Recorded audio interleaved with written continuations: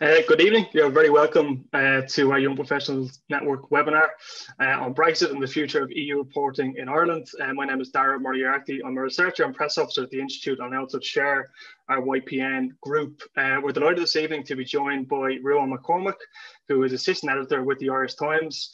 And just a brief note on our celebrations for our 30th anniversary, which we'll be doing throughout the month of May.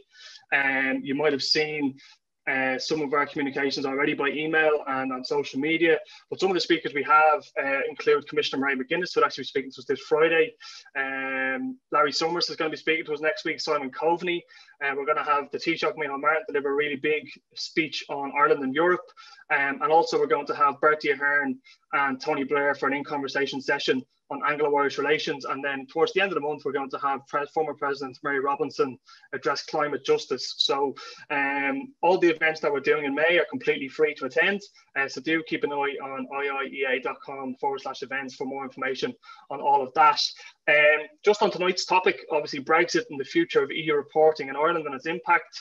I suppose at the IIEA, since 2015, since even 2014, Brexit is an issue that we've covered from all angles. But the impact that Brexit is going to have on how Irish people consume European affairs news is something we haven't really gotten to in great detail. And now that Brexit has sort of become a reality, it's something that's really going to hit us. And I think we need to get to grips with that issue.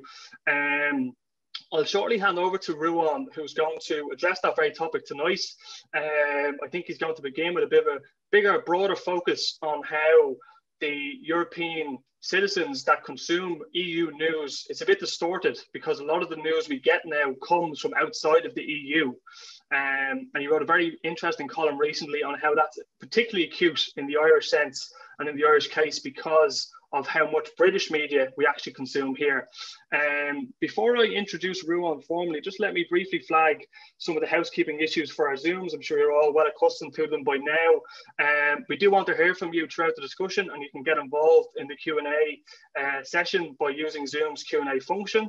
And also, if you're into this sort of thing on Twitter, you can get engaged as well using the handle @IIEA and the hashtag YPN, hashtag IIEA30.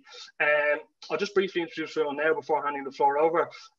He's assistant editor at the Irish Times. As I mentioned, he's held that position since 2017. Prior to taking on that role, he was a Foreign Affairs Correspondent, Legal Affairs Correspondent, and Paris correspondent with the paper. In over 12 years at the Irish Times, he's reported from more than 40 countries, and his first book, The Supreme Court, was widely acclaimed and was published by Penguin in 2016. Ruadhán, thanks once again for making the time this evening to join us. I know you've spoken to the YPN a couple of times over the years, and we really do appreciate it. The floor is yours. Thanks, Dara, and thanks for the invitation. I'll keep these introductory remarks brief enough, and we can then leave a bit of time for Q&A afterwards. I guess the issue I'm going to highlight is one that's not new, but has, I think, become more apparent and certainly more problematic since the UK left the European Union. It's also something I have a personal or at least professional interest in that I guess now I work for one of the few English language media organizations operating in the EU that spends a lot of time and resources on these questions on how to cover the European Union for our readership, for our audience. So it's something we think a lot about. So what's the issue? The issue is that the market for news about the EU is dominated by players who are now outside the Union. Why is that a problem? Because I think it skews how the European Union sees itself, or rather how certain EU states see it, and I might come back to that distinction. But I think it also distorts how the rest of the world sees the European Union as well. When I say the market's dominated by non-EU players, I'm thinking of their global reach. So if you look at the three standard measures of reach in this industry, so traffic, subscriptions, social media numbers, the biggest players in that field by a long shot are English language outlets. Now that's not to say that you don't have a lot of French and German and Italian media organizations that aren't vastly influential, of course you do. But their influence, I guess, is circumscribed by language. So I'm thinking of publishers like the FT, the New York Times, the Washington Post, Reuters, Bloomberg, and so on. And I'd argue that these organizations, brilliant as they are, I'm a big fan of all of them, but that these organizations have a disproportionate role in shaping public opinion, public understandings of the European Union. And as I say, that was always there, but Brexit has made it more apparent and possibly more awkward for the European Union. I wrote a column about this recently, and I got a response, a blog post actually, a really considered blog post by Joshua Benton of the Nieman Institute at Harvard. And he studies these questions and is very thoughtful about them. And he put it very well, I thought. He said, I quote, "What if the distant news outlets covering the United States weren't cloistered in DC or New York? What if they were all, I don't know, in Iceland or Costa Rica or Morocco or Japan? Or what if they were all in a country that used to be part of the United States, but which had recently seceded from the Union and made a big scene of it on the way out?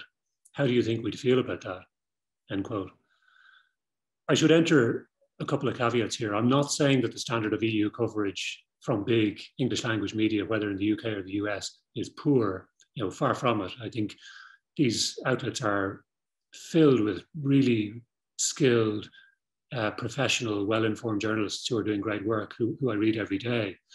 And nor am I claiming that, say, the New York Times sets the terms of reference on European debate in France, for example. Plainly, it's not that straightforward.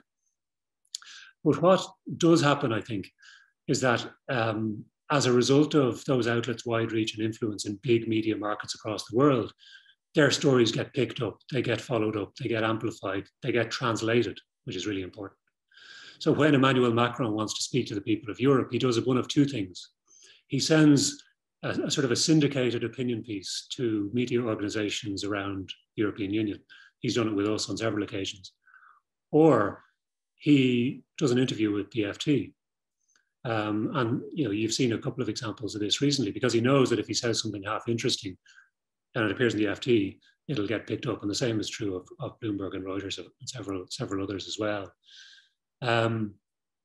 And while you get a lot of really good journalists covering EU affairs in these outlets, there's a sort of a structural issue at play, which is that while the reporter writes the story is commissioned by, it's dressed up by, the angle is chosen by news desks that are not based in the European Union, that are not based in Brussels for the most part. They're in London, they're in New York, they might be in Tokyo, wherever. And so these important commissioning decisions, these important framing decisions are made by editors who are not plugged in the same way that reporters are. They are concerned primarily with their principal or the largest share of their audience, which is going to be in the US or the UK or wherever else. And so, the frame of reference is different. The questions you ask of a story in those circumstances are different. Now, I'd argue that this situation is at the root of a certain type of misinformation about the EU. So I'm not talking about the willful deceit of certain tabloids who sort of set out to mislead. I'm talking about a sort of a different form of misinformation, which is rooted, I think, in misunderstanding. I chose 3 examples when I wrote the column recently under this heading, and I'll just read them out as single statements. The first example is the idea that France wants EU corporate tax harmonization because its president has it in for Ireland, okay? The second example I chose was that Germany's car industry will eventually force Angela Merkel to give London a good Brexit deal, okay? And the third one was that the EU wants to block all vaccine exports to the UK. Now, all of these 3 claims are false, yet they're accepted or were accepted as fact in many outlets by many commentators for a long time, and still are in many cases. They're particularly prevalent in the English language media, and they are, I'm sure, still believed by very many people in spite of them being false. So clearly linguistic obstacles are important here. This type of information flourishes in places where people don't speak a lot of languages, don't have access to other sources of information. And I'll come back to the question of language and translation in a second. I mentioned the dominance of British and American players in particular, and how that, I think, distorts the global view of the European Union, so the external view of the European Union. Wolfgang Blau, he's a former senior executive at Condé Nast International, the big publishing house.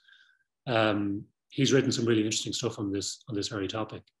And he argues that UK-US dominance in news is one of the reasons global coverage of the EU so often frames the European Union as a remote economic zone with a firmly economic personality, and one that's perpetually on the brink of collapse. So it's, in other words, it's a sort of a simplified external view of what's going on in the European Union, and that's the frame through which a lot of this coverage is channeled. So what can be done about all of this? Well, one solution is for us all to learn a couple of languages, I guess, so that we can vary our consumption and read different sources on different topics. But obviously that's not going to happen, or it's not going to happen very quickly, at least. Another way to mitigate the effect is to translate. We all know that Google Translate is really useful, but we also know that that machine translation still has a long way to go, and it's not yet at the standard we would need for this to be intuitive and available to us in a sort of a systematic way. So while we're waiting for it, I think there's a lot that media outlets themselves can do. For example, at the Irish Times, we have some really good relationships with small startups who specialize in translation. They specialize in identifying really good journalism wherever in the European Union it's produced, translating it, dressing it up for international circulation, making it available to us and to others. Some of it we pay for, some of it we get for free, but it's been a really useful service to us when we've been covering sort of pan-European topics. We used it a lot at the time of the last European elections, where we published a good few opinion pieces from writers in different countries who were looking at what the election campaign issues were in their countries. In addition to that, you have a lot of other legacy media outlets like Le Monde and El País who publish English language sections periodically. So, it's a very conscious effort to broaden the reach of their journalism by having it translated and made available in English online. Then you have broadcast outlets like Euronews that receive significant European Commission funding and do a really good job. You have a lot of other sort of transnational media collaborations that are funded by the European Union. And then there's a slightly different category, which is media initiatives or projects or businesses that are aimed at the Brussels bubble. So I'm thinking of really good organizations like Politico Europe or the New European. And what they're doing very well is targeting what is a relatively homogenous or at least coherent audience. In the case of the Brussels, the cosmopolitan circles in Brussels, English speaking for the most part as well. I should point out that one of the obvious reasons that more hasn't been done here is that that there are sort of commercial obstacles to targeting a European audience as such. So one is obviously language, but the other is that there is no pan-European ad market, and it's notoriously difficult to build a subscription base in a market where you're not that familiar, where you're not familiar with the audience, and the audience isn't that familiar with you. So, there are some big obstacles. So what you can take from what I've just said is that I have much more faith in our ability to diagnose the problem than in our ability to solve it. But what I might actually do is just maybe leave it there and leave it to the audience to sort of identify what they're interested in and what we might come back at. So maybe we'll leave it there, and I'll come back in a couple.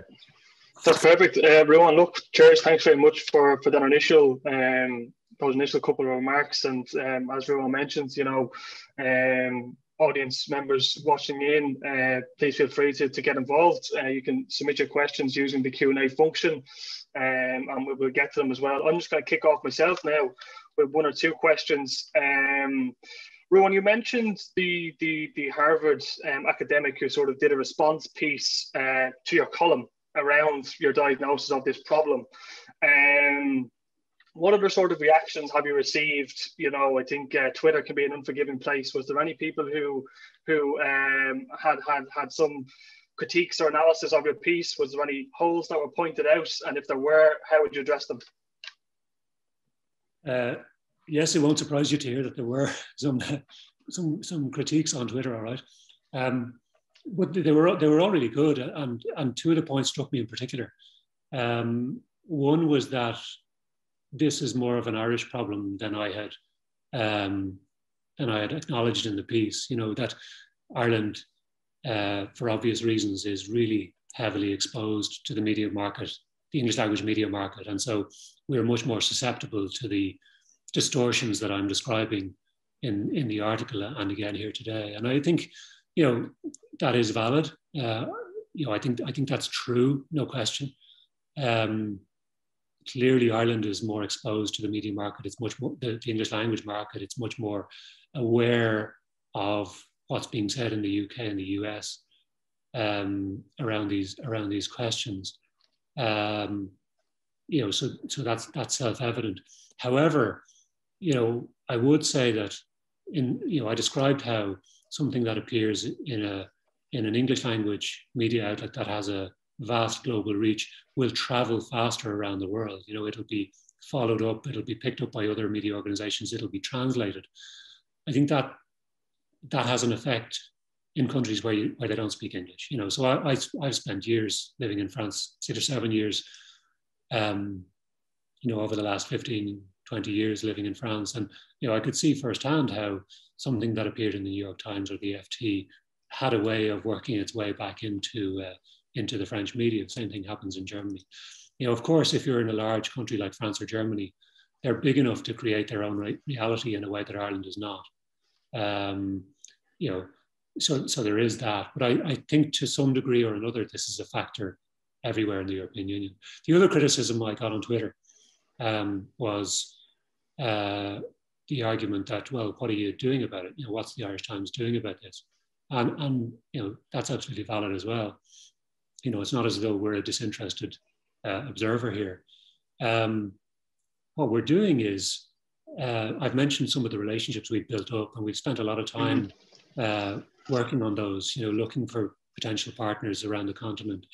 I was just speaking to somebody from a French newspaper about a month ago about another relationship along those lines. You know, we invest pretty heavily in our European coverage. We've got correspondents around the continent in key capitals, and we've got a lot of freelance journalists who work with us a lot in places where we don't have staff.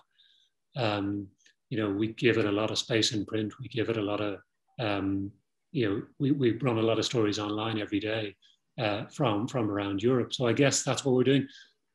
You know, there's always more that we can be doing. It's something that we've been giving a lot of thought to since Brexit, not since Brexit occurred, but since the Brexit referendum, because we know that we have a not insignificant audience in the UK who are interested in our perspective on Ireland, the UK, and Europe. We know also that we have a significant enough audience around the European Union who we think are logging on and reading our journalism for much the same reason.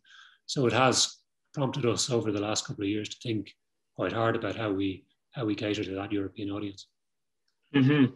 You mentioned there, Ruadhán, sort of, you know, the question posed to you, you know, affiliated with the Irish Times in terms of what are you doing about it. I suppose one national measure that the government here has taken is to establish the Future of Media Commission, and that they're in the process of running a series of webinars, and they're going to publish, you know, a series of recommendations and so on, coming out of that. I mean, how do you see that shaping up and sort of impacting this problem you've diagnosed? I mean, is there anything you would like to see that commission do or to assist the broader Irish media to cover Europe better, or any particular thoughts on that?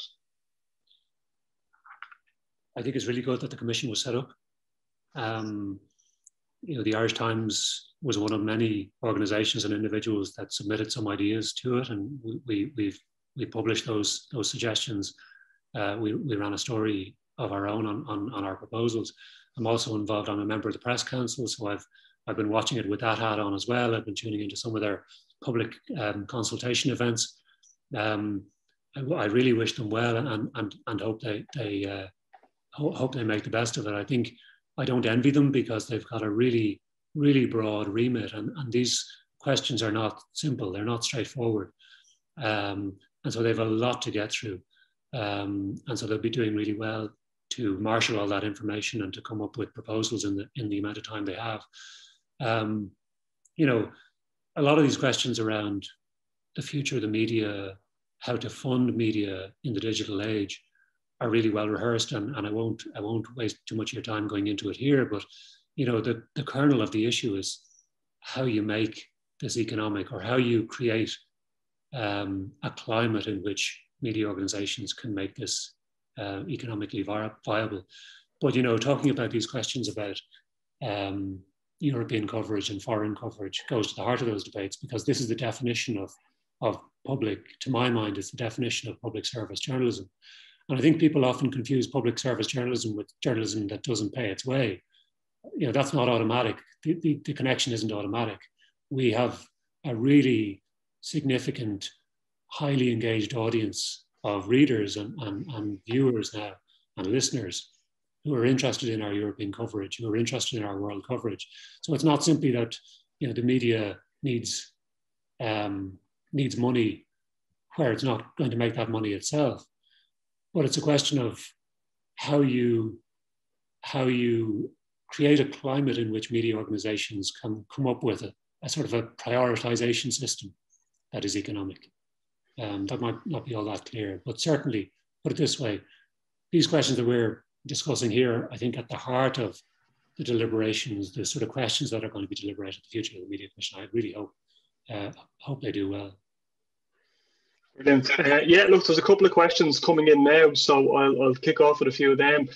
Owen Flaherty asks, first of all, he says, thanks for your talk, and he found it very insightful. Do you think there'd be much, you touched on this a little bit, but I suppose you could tease it out a little bit more. Do you think there'd be much appetite for pan-EU news? He says, surely there's an incentive for the EU and big German, French publishers to try break down those barriers to make it easier for news to be sold across borders, across member states. Any thoughts on that? Yeah, I think there is an appetite for it. The question is who provides it and how do you pay for it, I guess. And also, you know, there's a lot of practical questions like, you know, what language and what's your distribution channel and all this. You know, I mentioned that there are a couple of media organizations that are funded significantly or subsidized by the European Union, and a lot of them do really good work. But I'm not sure that that's the answer for everyone. You know, I think there has to be a space for independent journalism that isn't funded by the European Union or by any state. So really it's a question for those media outlets themselves as to whether they can build up a business model, whether around advertising or subscriptions or both, that can make it pay. You know, so I'm convinced that there's an audience. I don't know how big the audience is, and I don't yet know how you would construct a business model around it. But I know that a lot of media organizations in Europe and around the world have been giving this a lot of thought. I mentioned Wolfgang Blau. He's been doing a lot of really interesting work on that very question. So yes, I think there's an audience. I'm not sure that having it funded by the European Union or by any state is the answer. So again, I come back to the question of creating a climate in which media organizations can operate, and that climate touches everything from, you know, defamation to tax systems and everything else. A lot of the questions that I know are being considered by the Media Commission, actually. Great, yeah. Thanks very much, Ruadhán, for your response there. There's a good few questions coming in now. David Gary asks, the EU in crisis narrative tends to slip into news, as many of UK-based journalists, he mentioned the UK in particular, have never spent time on the continent.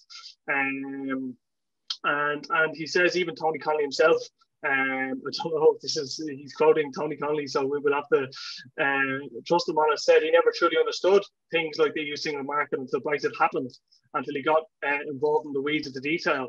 And he asks, is there a way we can quality check journalism in terms of their knowledge and experience of the EU before they write on it? I wonder what your thoughts are on that. I'd say the best quality check is to pay for it or not to pay for it, to consume it or not. That's the most traditional quality control mechanism we have. Let me just for a minute defend UK journalists, because certainly it wasn't my intention to malign them in any way. There are really, really excellent journalists writing in English or broadcasting in English about the European Union. I mentioned some of them. I read them and watch them every day. They're some of the best people in the business. It's certainly not about disparaging, English language journalists. And I would also add that some of the media organizations that invest most in European coverage and treat it most seriously are also English language media outlets. So that's worth saying. What I think would be interesting to see is whether, we know that for the last 20 years, British media have been in retrenchment mode where it comes to European coverage. A lot of them have cut back on their numbers in Brussels. Some of them have cut back on their bureau across the continent as well.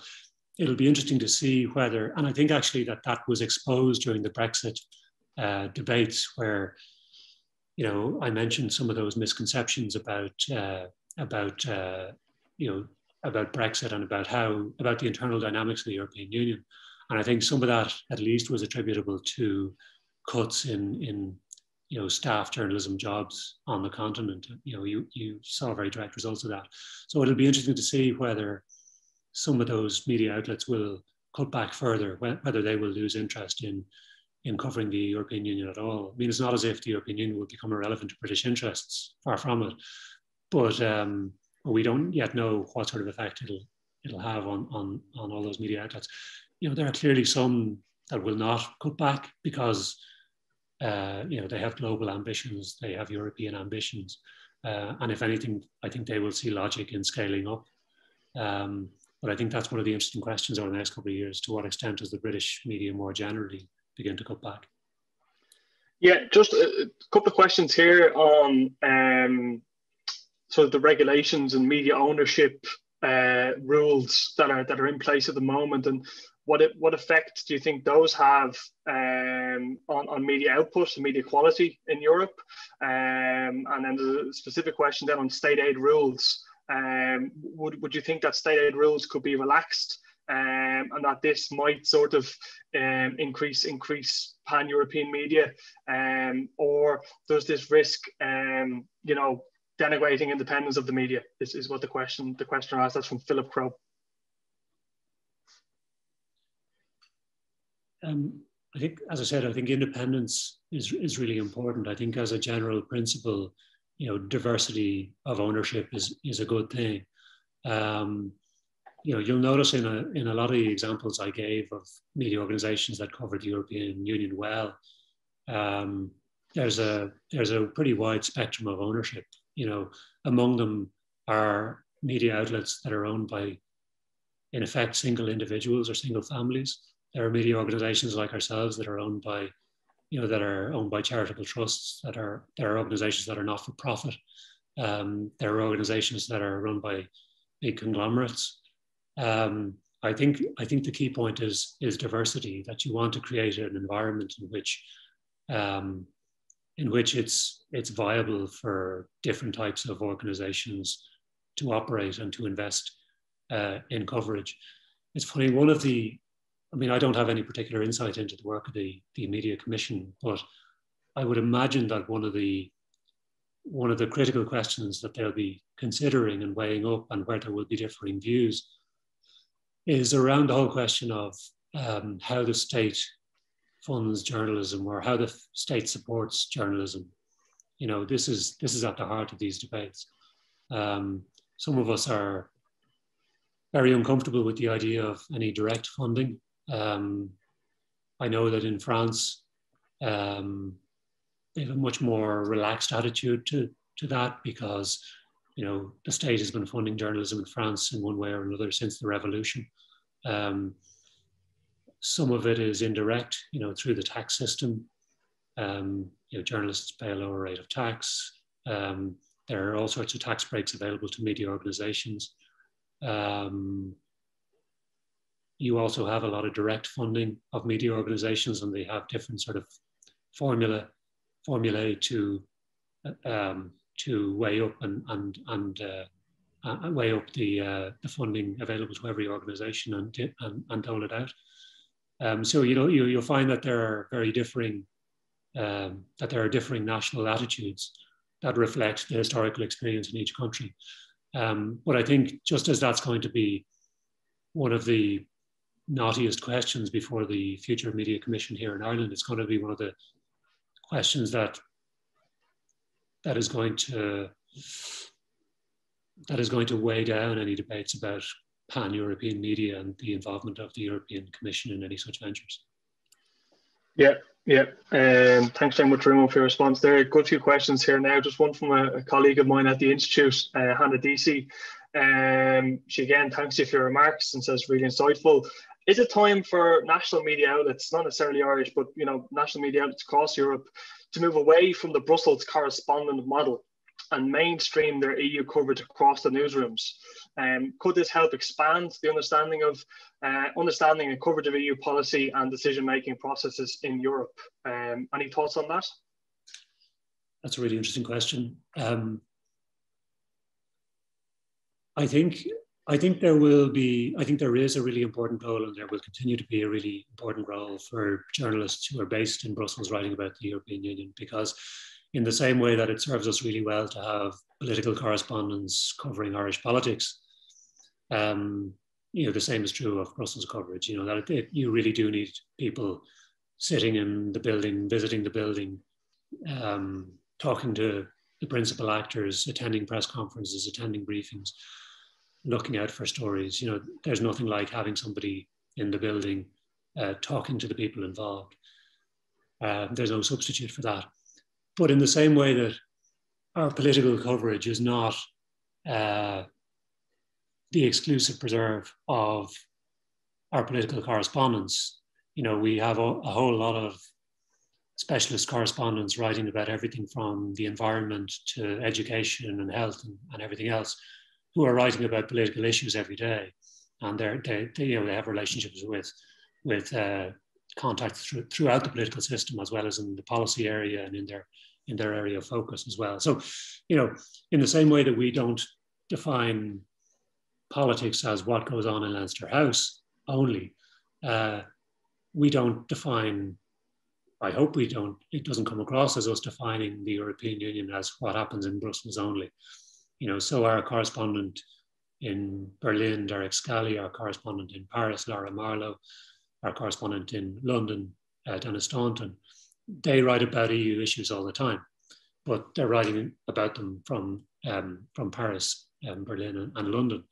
The same is true of journalists who write for us from elsewhere in the continent as well. So I would hope that in that way, we already are mainstreaming European coverage. You know, if you think of the way we write about economics, if you think about the way we cover the environment, I would argue that we cover them very much with an eye to European policy and European political developments. But I think the argument is very well made, and it's worth reminding ourselves of that all the time, that, you know, the European Union is not something that happens in Brussels, it's something much bigger than that. Yeah, brilliant, everyone. Thanks so much for your response to that question. Just two questions on social media.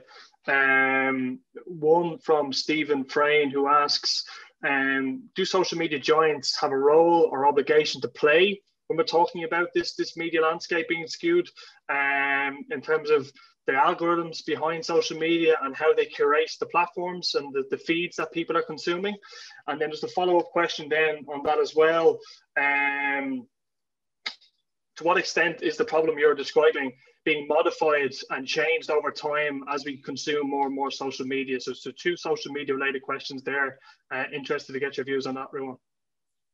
Can you repeat the second part of that question, Dan? To what extent the problems you're diagnosing in terms of the European coverage, taking place primarily from outside of the bloc, is that being modified or changed over time as a result of social media? Was the question. So I mentioned the global reach of certain outlets. Clearly, a big factor in their global reach is their social media reach.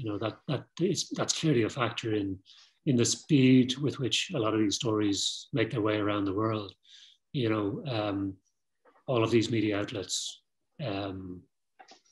rely on social media as a distribution channel, really significantly. So clearly, they play a very big role.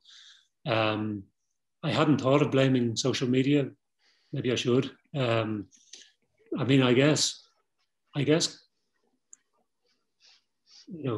these issues play out on social media. When I'm talking, say, about misinformation, misinformation travels on social. Misinformation about the European Union travels on social in the way that all other types of misinformation travel. So I guess it plays a role in that way. So a lot of these stories, I mentioned the story, for example, this was a really common view over the last few years, this view that Germany would eventually buckle in its negotiating stance towards Brexit because of the internal pressure it would feel from its domestic car industry. And this point was made again and again and again. It wasn't true, and I think to anybody who was following the domestic German debate about these things, it would have been clear that that wasn't true. And Derek Scully, our correspondent, wrote about this at length. A story like that gains legs because it travels, and it travels mainly through social media. So clearly there's a role there. I'm not sure that directly the social media giants have a role in fixing the problem. I think ultimately it's a problem for the media organizations themselves to crack. It's a challenge for media organizations themselves to come up with a business model, if that's what they want to do, for pan-European journalism. And then it's a challenge for state or European state actors to create a climate that's conducive to public service, independent journalism. So I'm not sure that answers the question. I guess it's sort of a yes and no. Yeah, well, I think the way you mentioned the fact that the reach of these bigger organizations is amplified by their social media presence, etc., that they're interlinked. I think two other questions here, Ruadhán, specifically on the Irish Times. One question from Anne Fitzpatrick. She just mentions the podcasts that you have, and I think more and more people are now consuming their news through podcasts. She mentions, you have the Inside Politics podcast, you've got the World View. Would you consider possibly adding, or do you think there'd be interest in a dedicated EU podcast? I know, depending on, what the story is of that week, you could get a bit of EU on Worldview, you could get a bit of EU on Inside Politics, but would you think there'd be appetite and interest in a dedicated EU podcast? And then the second question, specifically on the Irish Times, comes from Alex Conway, and he references, you're referring to the FT, etc. Does your own organisation, does the Irish Times have ambitions to become a Europe-wide paper of record, to be more active in that Brussels bubble and consumed by that bubble and across the Europe, like the FT, for example? If so, how would you go about achieving that? So two fairly different questions, but about your own paper at the Irish Times. These are really good questions as well. On the podcasts, this is just a sort of, often we have had weeks and months where, in effect, the Worldview and Politics podcasts have been EU podcasts, or at least have been European podcasts. And that's just in the nature of it, in that, when the Brexit issue was, was in the headlines every day, when that topic was being discussed everywhere. There were days, I know, when we were publishing dozens of stories every day about Brexit, and when the story was that hot, we were running podcasts almost every day, whether it was the Worldview podcast, Inside Politics, or the Business podcast, where Brexit figured and where European issues figured. My hunch is that you know, of course, if you set up a European podcast, just as if you set up an EU newsletter or an EU, you know, TV show, you would get a certain audience. You would get an audience of hyper engaged professionals in particular who have a stake and a professional, maybe also personal interest in following that stuff really closely. But it wouldn't be huge. And I think what people are drawn to is less the idea of EU coverage than coverage of specific issues that might or might not be about the EU. But I'm thinking, for example, of, you know, environmental questions, questions to do with travel, questions to do with, you know, all sorts of policy areas that are where the EU is at the heart of those issues. But I think you would do it much more successfully you would find a bigger audience if you were to focus on individual issues than if you were to say this is an EU, a themed podcast or, you know, regular feature.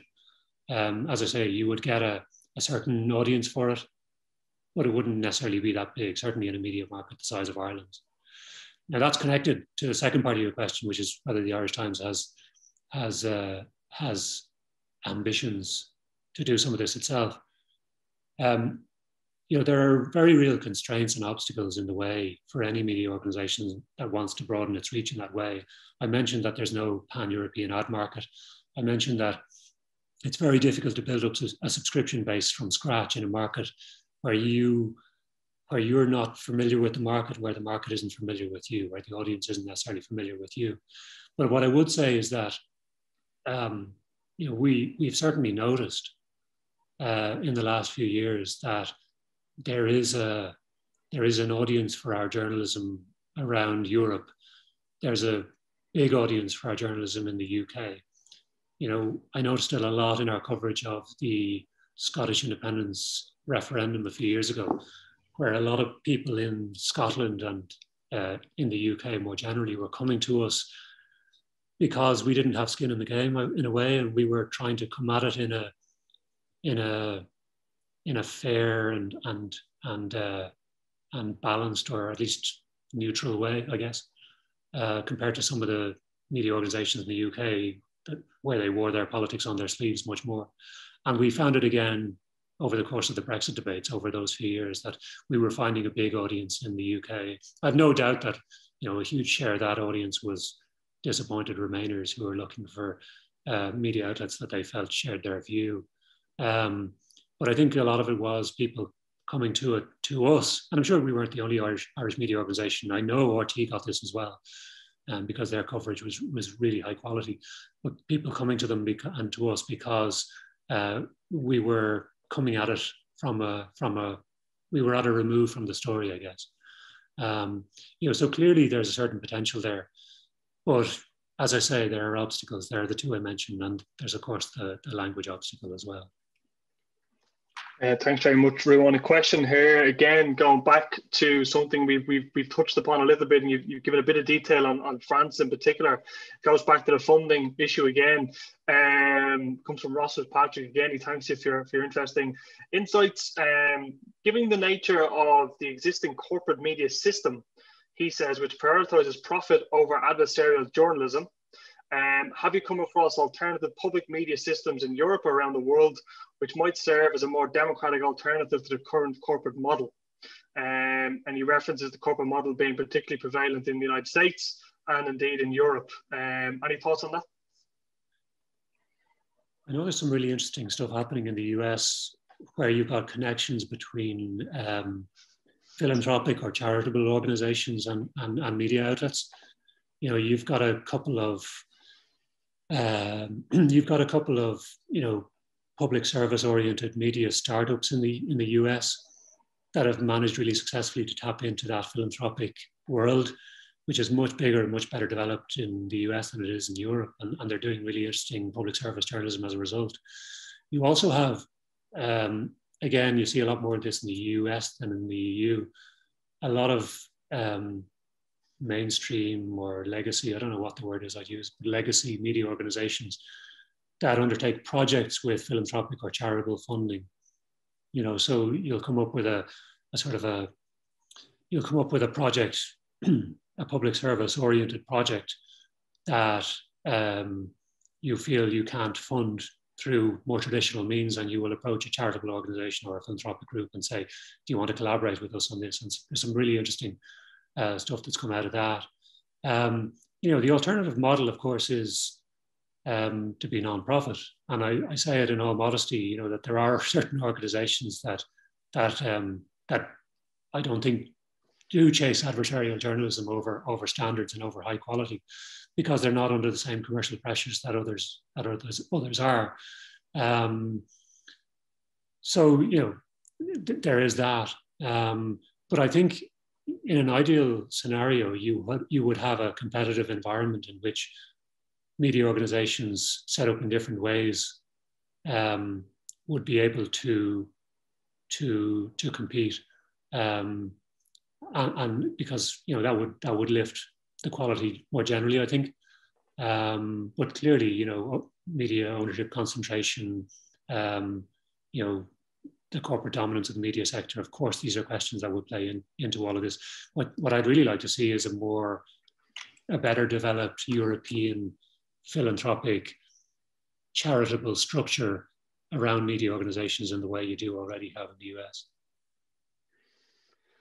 Thanks for that, Ruadhán. I suppose just a question of my own, slightly moving out of the media realm, but it's something you've referenced throughout your remarks tonight, both in the Q&A and in the initial remarks. It's the issue of languages in Ireland, and it's sort of a perennial issue that we haven't really gotten to grips to. I myself lived in Barcelona for a year, did Leaving Cert Spanish, and can't speak a word of it. So, you know, I think there's a lot of people like that who, you know, have been around languages, have studied them, but they just don't seem to stick. I mean, what do you think that is? Do you think it's laziness on our part, that someone somewhere will speak English and will get away with it, or what do you think the issue is? It's a big question. I mean, I think I've written a fair bit about this over the last few years, and I think it's because it's become much more acute, this question, since Brexit, in that, you know, the whole thrust of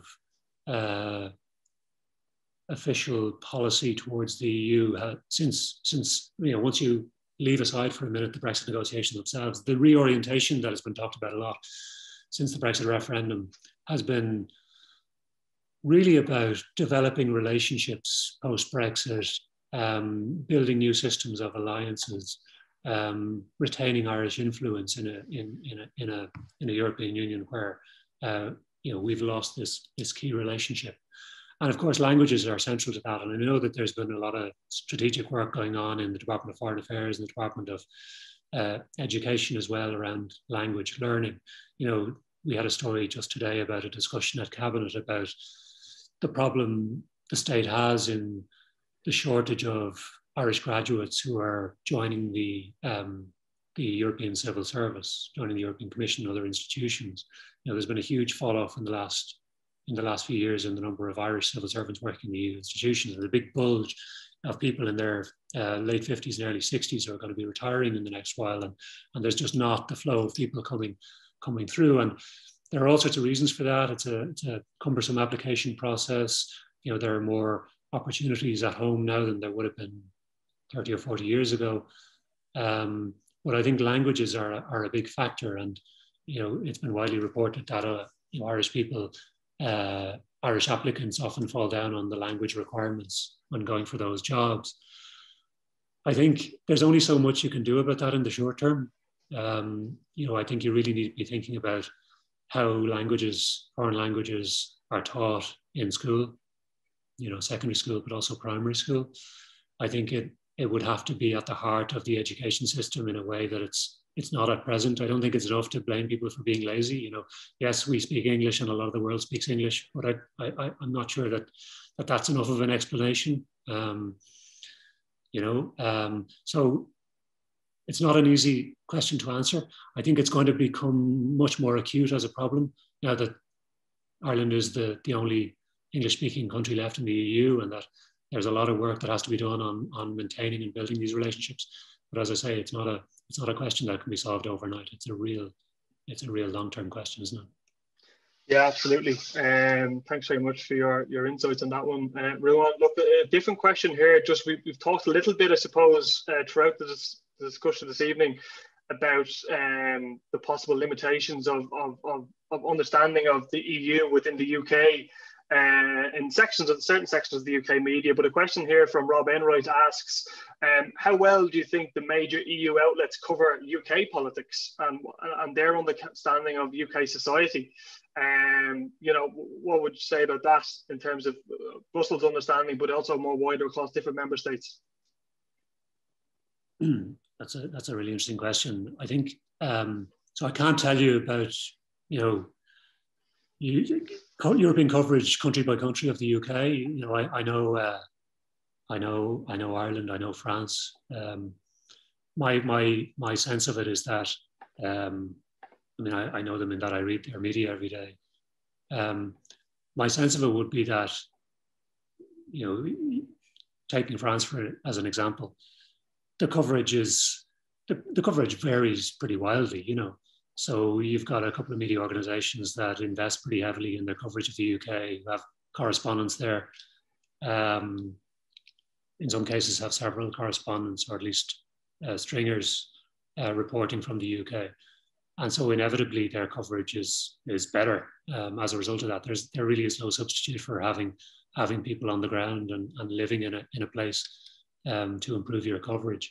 And then there are outlets that rely almost exclusively on wire copy or on material that's written about the UK from France. And you know, there are organisations that have smaller budgets or are less oriented towards the rest of the world.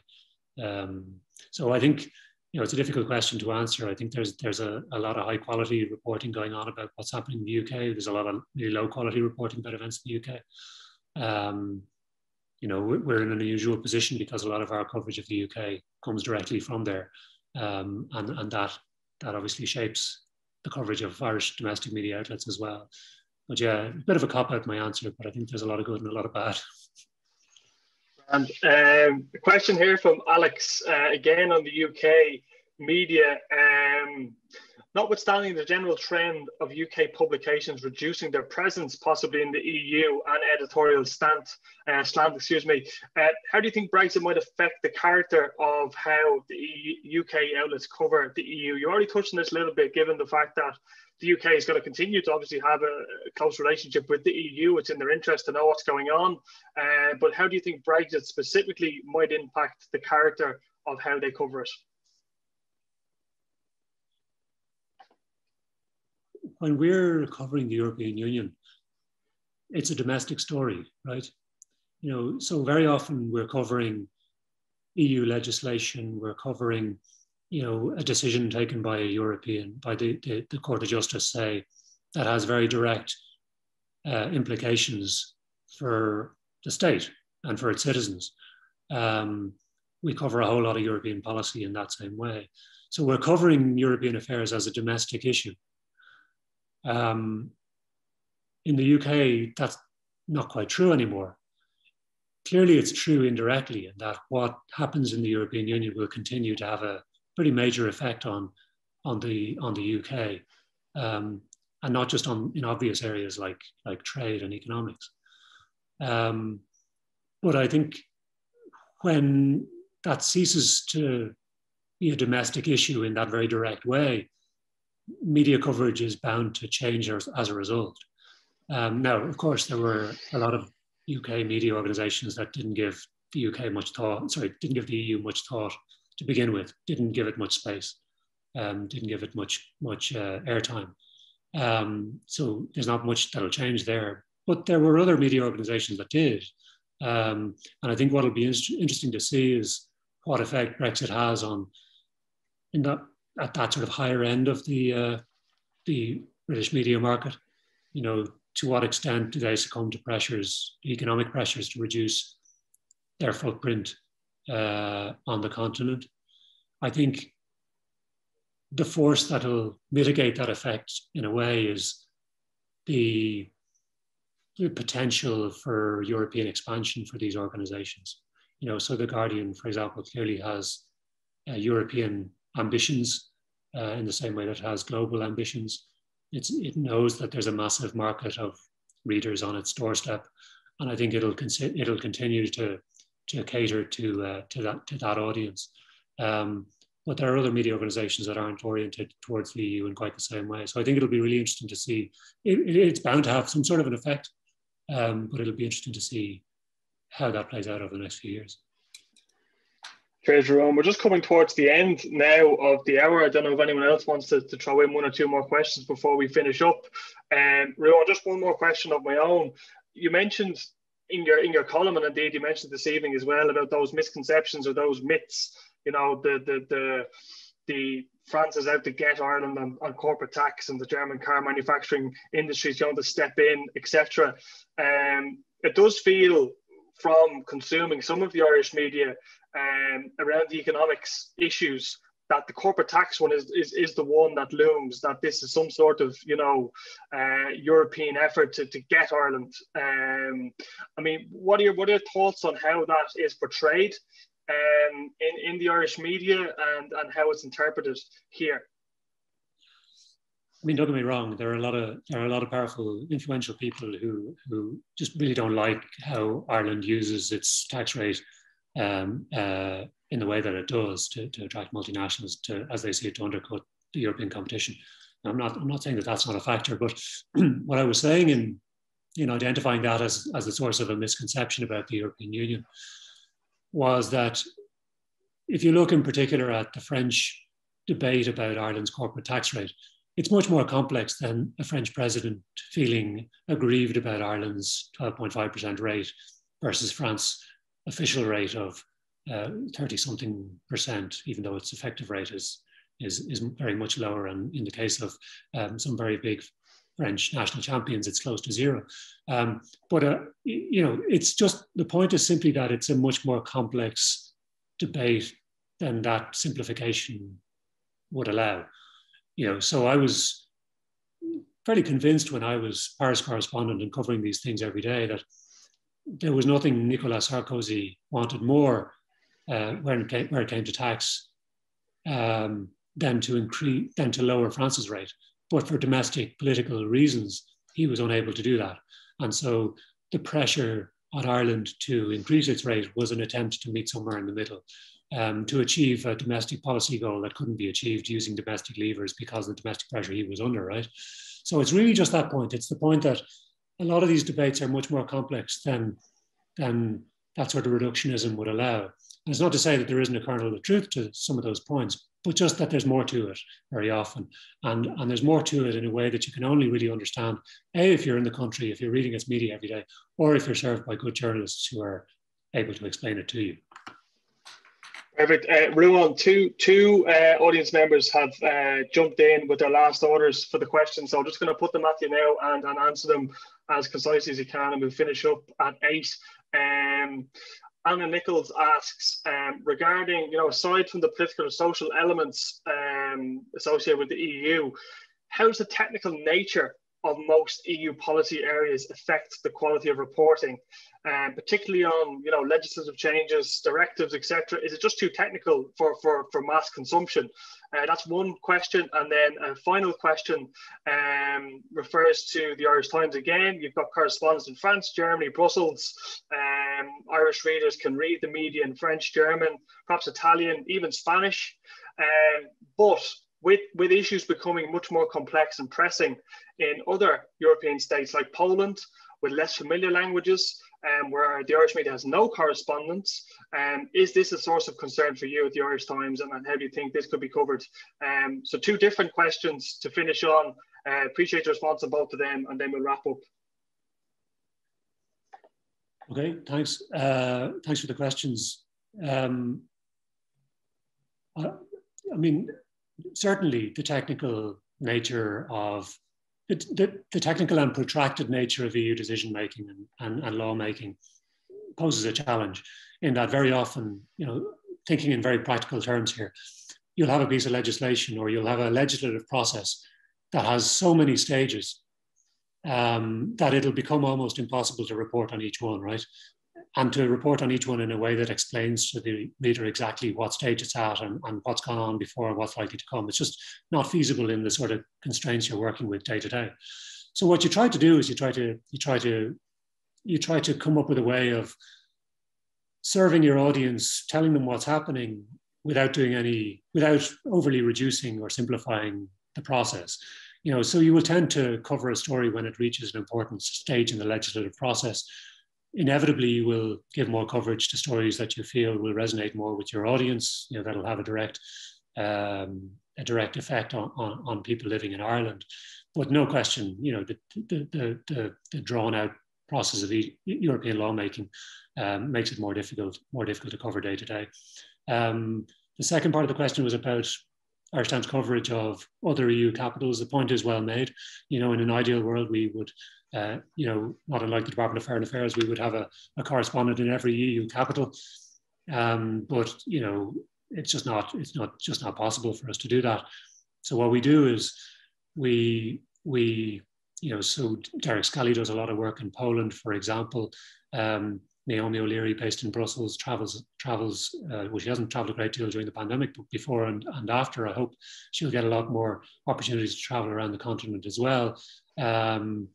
We work with a lot of freelance journalists and stringers in places where we're not served by staff members. And we also very consciously, when we're building up the sort of partnership I described to you with those startups that specialize in translation and content sharing, we ask them for, we say we're particularly interested in coverage of certain countries. I'm thinking of Poland and Hungary, actually, in particular, where we've a big interest. We've had a big interest in the last few years, but don't have staff members. So we tell them we're interested in those countries and see what they've got for us. But undoubtedly, not having people in all these places makes it more difficult for us to cover them, no question. Brilliant. Ruadhán, look, thanks very much again for your time this evening, for your initial presentation. And I think we've gotten through a huge amount of questions. I think it's testament to the interest in this area that there was so much engagement. So again, thanks for your time and for your frank openness in the Q&A. So we'll leave it there. And thanks very much again. I look forward to having you again at some point in the future, maybe in person. Right. Thanks, Laura. Cheers, everyone. Bye-bye.